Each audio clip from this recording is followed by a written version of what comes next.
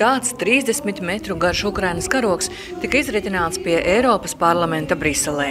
Lai gan cilvēku nebija daudz, tomēr klātesošajiem bija ļoti skaidra apņemšanās. I feel like we're still not doing enough. We give enough to Ukrainians to survive, but not enough to win.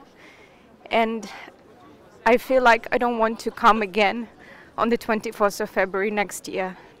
I want this to be over.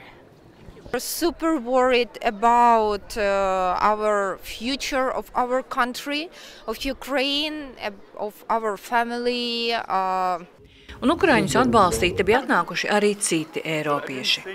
Ukrainā vajag palikt stipri un vajag uzvarēt pret Krieviju. Viņi nedrīkst zaudēt.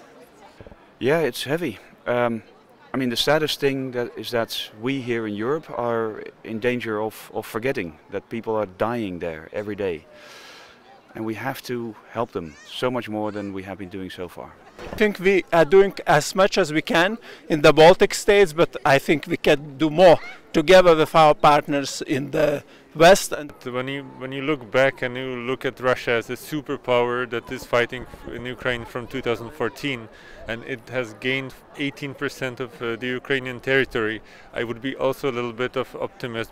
Tikpat rūpīgi karogs arī pēc tam tika saritināts, cerot, ka nākamreiz to izdosies pacelt plīvojot priecīgākā dienā – Ukrainas uzvaras dienā. Ilze Nagla, Latvijas televīzija.